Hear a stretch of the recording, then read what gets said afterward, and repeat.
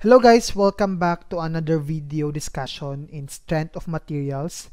But in this video, we will tackle on the most important or most fundamental topic in strength of materials, that is the deformation of actually loaded members. So in the previous video, we talked about the relationship of stress and strain by a stress-strain diagram.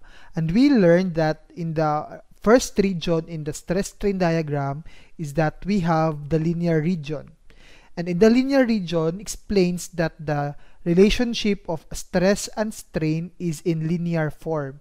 So therefore, as our stress is increasing, there is also a constant increase in the strain.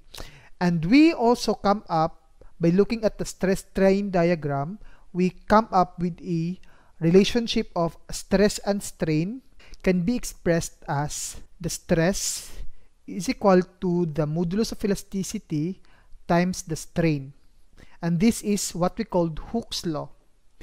And we know that the stress is equal to P over A and the strain is the deformation over the length. So we could come up with a deformation formula, that is the deformation is equal to the P times the length over AE, wherein our P, that is the axial load, the L, that is the longitudinal length, and A here, that is the cross-sectional area or the area perpendicular to the force, and E here, that is the modulus of elasticity. Now, if we have a varying cross-sectional area, so we have to compute for the deformation by integration, and we have this form, that is the integration of the axial force times the dx over the cross-sectional area times the modulus of elasticity from the limit 0 to L. This can be used if you have changing cross-sectional area in every change in length. So you have to come up with equation with respect to variable x so that you can use integration. Basically, the deformation for a uniform cross-sectional area is PL over A, so you can just memorize this formula here. And then we have our first example here. So we have bar ABCD, which has bar AB, which has a modulus of elasticity of 70 gigapascal.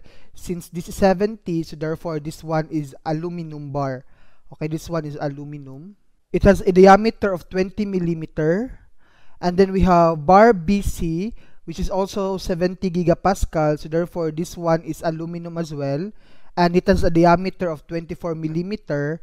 And we have a bar here, the last bar, which has a modulus of elasticity of 200 gigapascal and a diameter of 16 millimeter. So therefore, since this one is 200 gigapascal, so this is steel.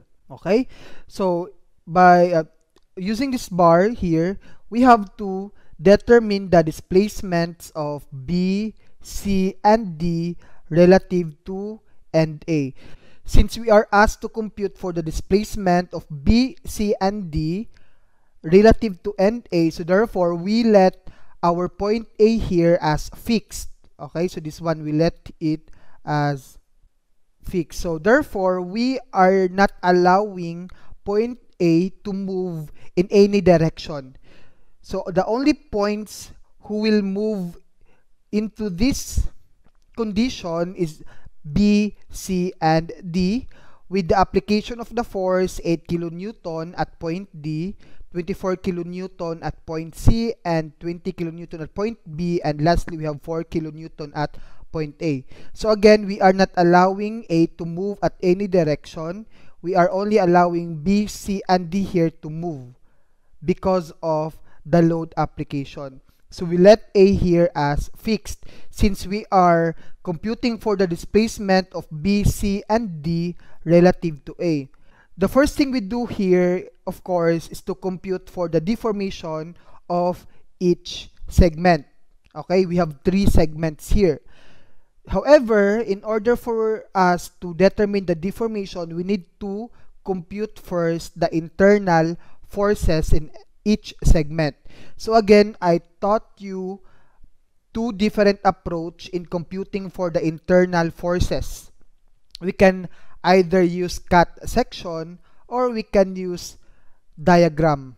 Okay, but to make our solution shorter, we use diagram instead. Okay? So let's start on the right side since we let A here as fixed. So we start at point D. So again, we start on the right side since A here will not move. So now we have 8 kilonewton here. Now 8 kilonewton is tension, right? It's tension relative to A. Since 8 kilonewton here is acting on the right side and it is acting tension with respect to our point A. So therefore, we move upward in our diagram and we have the value of 8 kilonewton. Okay, so we have 8 kilonewton. Okay, now take note, we do not have other forces or other external forces within C and D, correct? So therefore, we are sure that all the internal forces between C and D are 8 kilonewtons. Okay, so we have a straight line representing 8 kilonewton internal forces within C and D. Okay, so we have 8 kilonewton.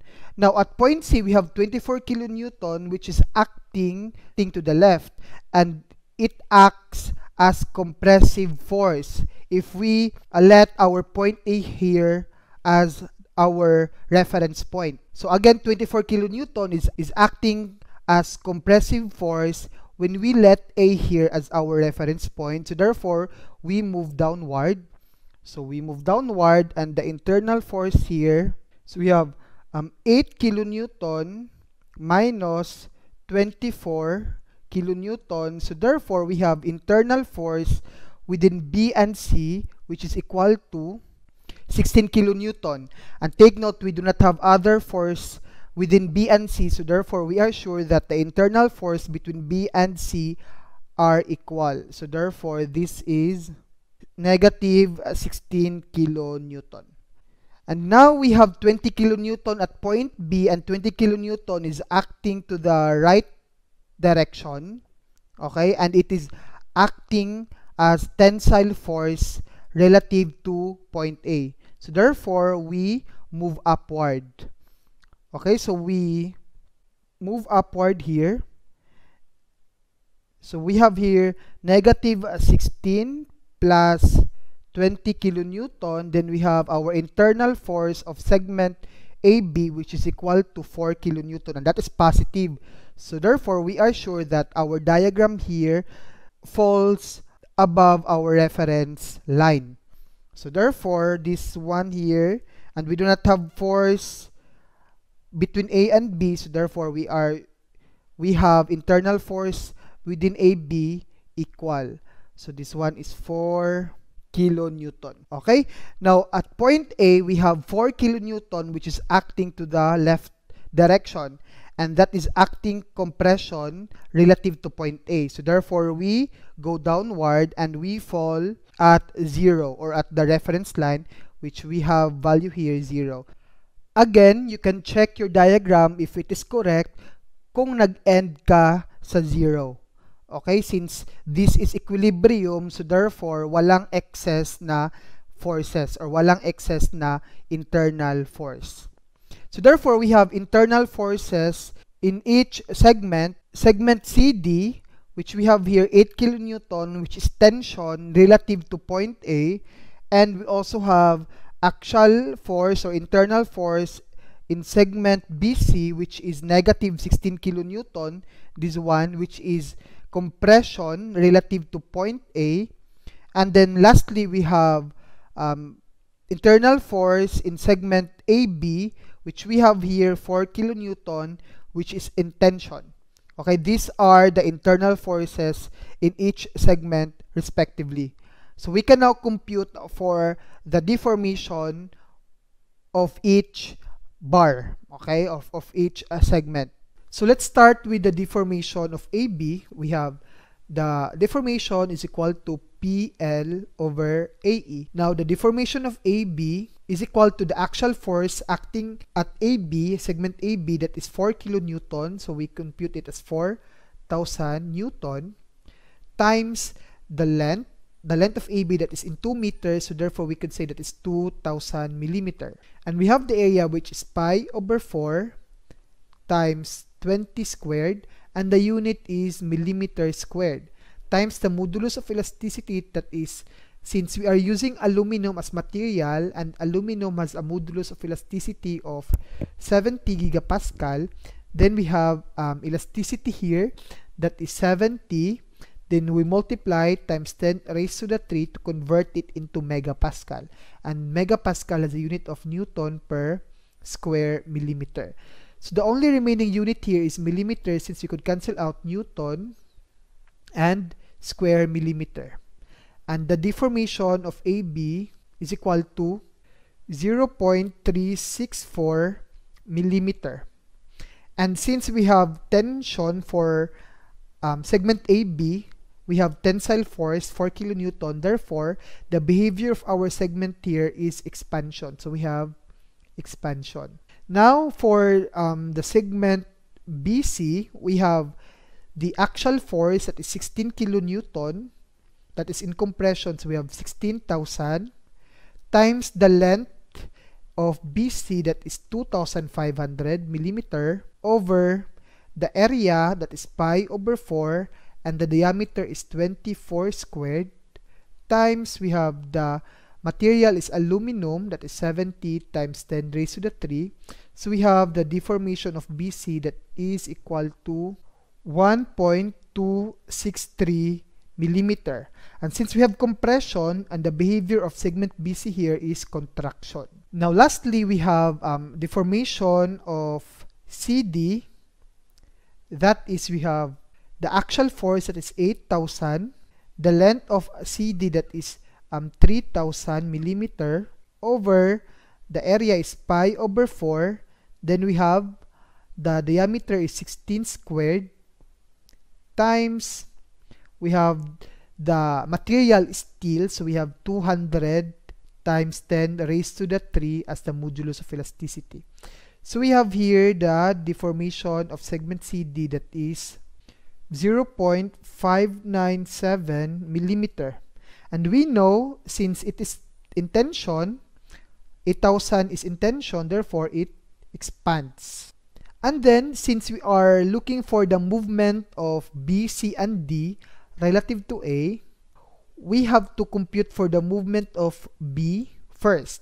And since we know that our segment AB here expands, so therefore our B here moves away from A, correct? So we can say that the movement of B is equal to the expansion of AB, correct? And our AB here has a deformation of 0.364 millimeter. So our B moves 0.364 millimeter to the right. Okay? So it moves away from B by 0.364 millimeter. Now, for the movement of C, now we know that our AB expands, whereas our BC contracts. So our C here, the movement of C is basically equal to the deformation of AB and the deformation of BC. So you sum up deformation of AB and deformation of BC, and that would be the movement of C. So we have here, that is just the deformation of AB plus the deformation of BC, and this gives us the deformation of AB is equal to 0.364, and the deformation of BC, since BC is contraction, we have negative, that is 1.263. So we have here the answer equals to negative 0.899 millimeter. The negative sign here indicates that our point C here moves closer to A. So therefore, the direction of motion of C is to the left. So our joint C moves closer to A by 0.899. And then the movement of D here, that is just equivalent to the summation of all the deformation, that is the deformation of AB plus the deformation of BC plus the deformation of CD. And we have the deformation of AB, that is 0.364 minus 1.263, and the deformation of CD, since we have segment CD that is in expansion, that is 0.597, so we add the 0.597. So therefore, the movement of joint D is equal to negative 0.302 millimeter. Again, the negative sign here indicates that our joint D moves closer to A, so the direction is to the left. So these are now the movement of joint B, this one is the movement of joint C, and this one is the movement of joint D relative to A. So these are the final answers.